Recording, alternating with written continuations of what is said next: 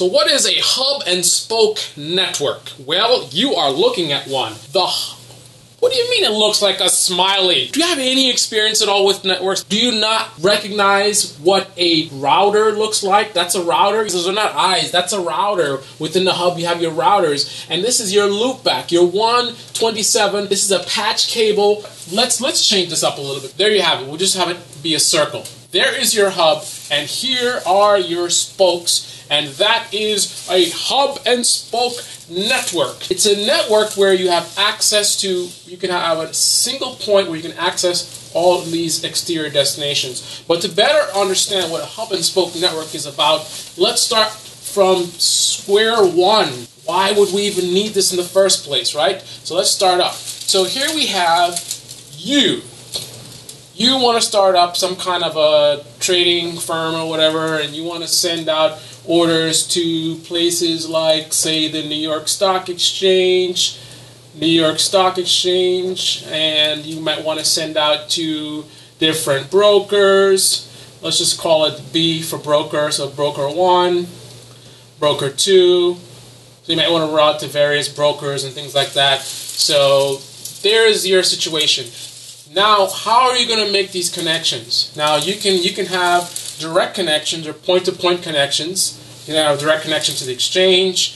But if you want to send an order to this broker, you're going to have another connection. You want to send orders to this second broker, you're going to have a third connection. So now you are running 3 separate connections. You have the responsibility of maintaining these connections, the expense of these connections. So that's a lot of stuff going on, and maybe that doesn't work for you. So what are your other options? Now, another option that you can do is you can actually route your orders through the internet if you are crazy enough to do so, because you're not going to get reliable performance in using the internet. You have security issues and things like that. So ideally, you don't want to be sending your orders through the internet. So let's change up this model, and now we can see why the hub and spoke network comes into play. Instead of doing these direct connections, you have a hub and you have a spoke, and you have another spoke, and you have another spoke. Or more accurately, and you have another spoke.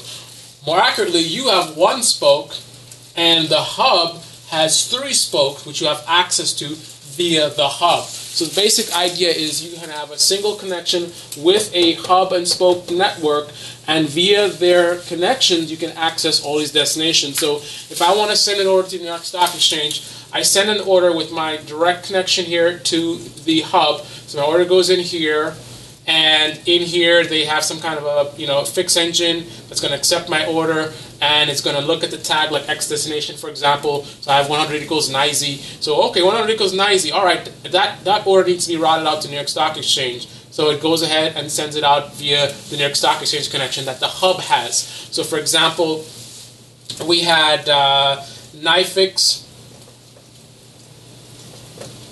was a hub and spoke network that we used to use, and so this would be their network. So I'm paying them for access to their network, which gives me access to all of these potential destinations. Obviously, the fees are based on what I'm connecting to and all these kind of things, but the bottom line is they have all these connections. All I need to do is connect to one place, and now I can access the New York Stock Exchange. If I send different tags, I can now say, oh, I want to send this order to broker 1. Okay, so it goes to broker 1. I can say, oh, I want to send this to broker 2. So within the fixed message, I indicate where I want this to go to. So it goes in here, and it can get routed to broker 2. Now, just to give you an idea of how you can do this kind of routing, the way that this would work in the fixed world is I would have a direct connection here. So I would be sending tag 49 to identify myself, and then I would be sending it to a 56, which is over here. So 56 is the comp ID for this network that I'm sending my order to. 49 is me. But then I'm also going to say potentially an on behalf of. Maybe I'm sending an order on behalf of my client. So I could even be using a completely different system over here. They send an order to me, and I'm sending the order on behalf of But how do I get here? I can get there with a tag 100, like we said before. I can say 100 equals, whatever the tag is for New York Stock Exchange. Or for broker 1, I can target broker 1 by saying deliver to comp of B1. It's a horrible looking B. That's the worst B I've ever seen. Or I can say deliver to comp of B2. So when I send the order, I target 56. So that gets me into NYFIX. NYFIX knows who I am. They know my 49.